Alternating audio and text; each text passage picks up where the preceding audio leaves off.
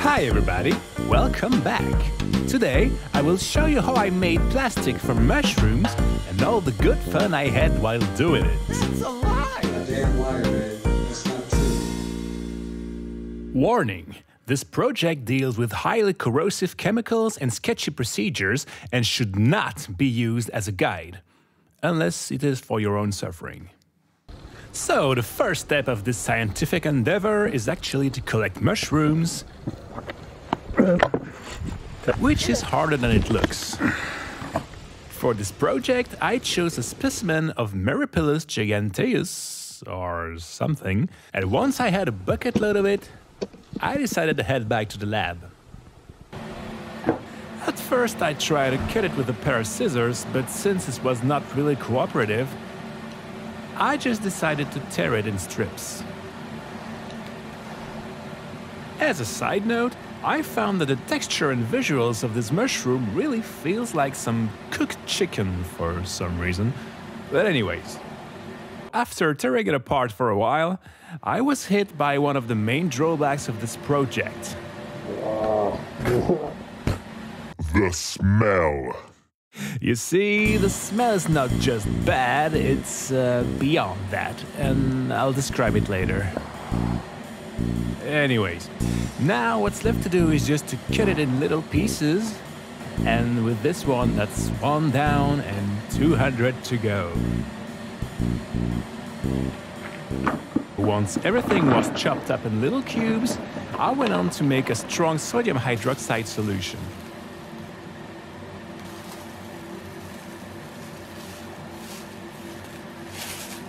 Once the solution was ready, I just added it to the mushrooms.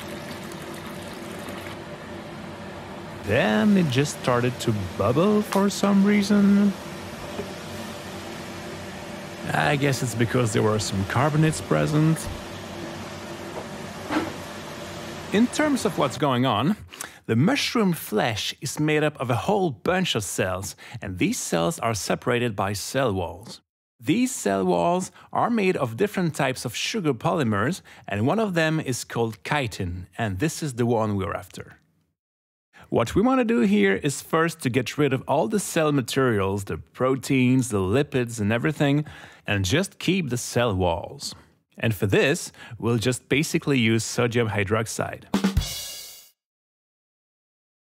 After letting this cursed marinade do its thing overnight, we are now granted with a much darker and syrupy liquid.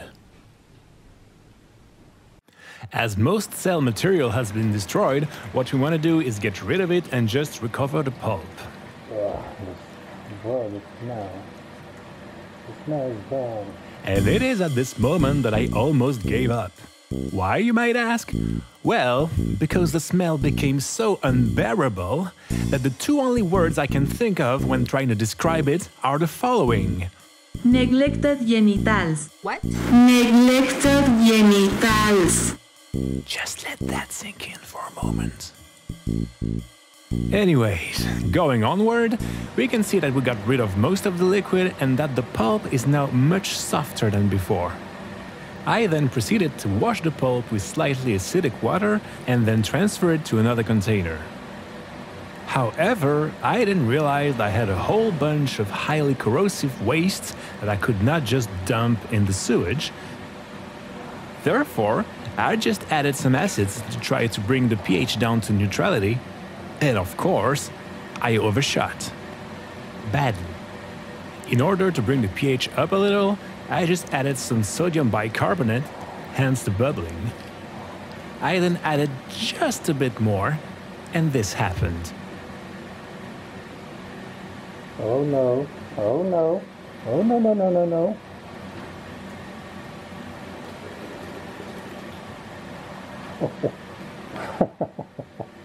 With that disaster barely avoided, I then decided to increase the surface area of the pulp a little, using a little persuasion.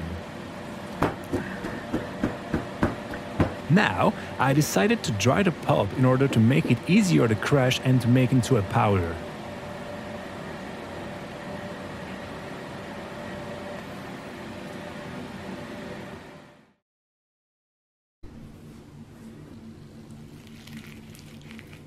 Once dried, I decided to use the huge mortar and pestle I just ordered from Amazon. But things did not turn out the way I wanted them to. Thankfully, I had a solution.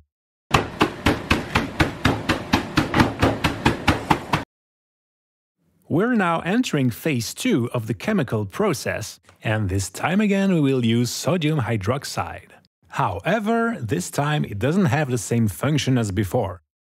In fact, this time a much more concentrated solution will be used, as it is able to convert chitin into chitosan, which can later be solubilized and recovered. For this, glass containers are not recommended and we'll use plastic instead. However, in order not to melt it, we'll just use a DIY hot water bath. As always, when making such strong solutions of sodium hydroxide, things heat up a lot, so caution must be used. I tried to stir the solution using the magnetic stirrer, but I found that the mushroom pieces quickly jammed it, so I just gave up on that. Once the whole solution was added, all the pieces started to swell and made it basically impossible to mix. So as one should do when in doubt, I just poked at it with a stick.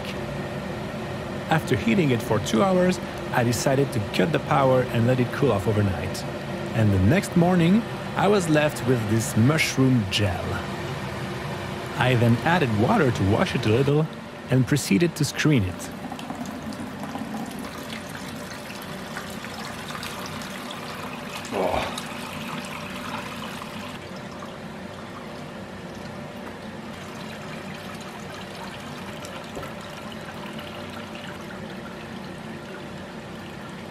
Once the pulp reached a somewhat neutral pH, I just put it aside and proceeded to the next step.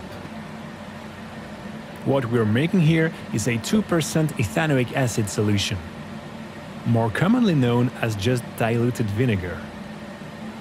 The reason for this is that the chitosan we made in the previous step is actually soluble in mildly acidic solutions. So this time again, it is just a matter of marinating, screening, washing, and recovering, but this time what we keep is the juicy part. And now, in theory, if we make the solution basic again, we should precipitate our chitosan from the mix, which somewhat surprisingly happened. Wow. After cutting and stirring, the particles start to settle down and I could recover them by filtration. Now, I just took everything and put it to dry.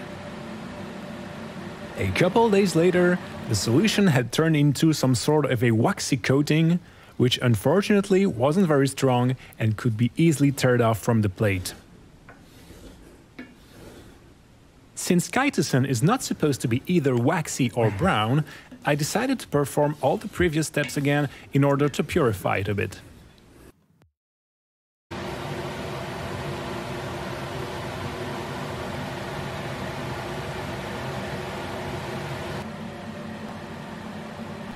We are now left with a promising white precipitate, and all that's left to do is leave it to dry.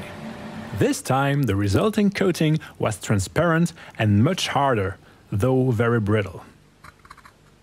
Regardless of the yield, that probably sits somewhere between awful and terrible percents, let's just enjoy the moment and call it a resounding success.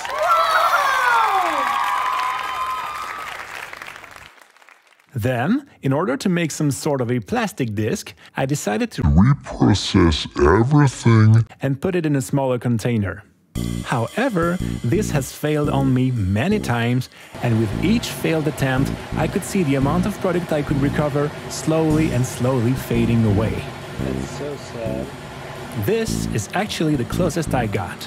And when considering that it would not melt away when putting some ethanol on it, I decided to look at the bright side and call it again success. As a final test, I decided to add some glycerol to it and try to make it a flexible film.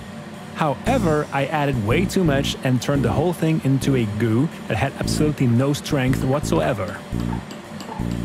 And when combining it all, this is what I'm left with. Wow. So to conclude, Can you make plastic from mushrooms? Yes. Should you do it? Absolutely not. Thank you for watching, and we'll see you next time. Bye!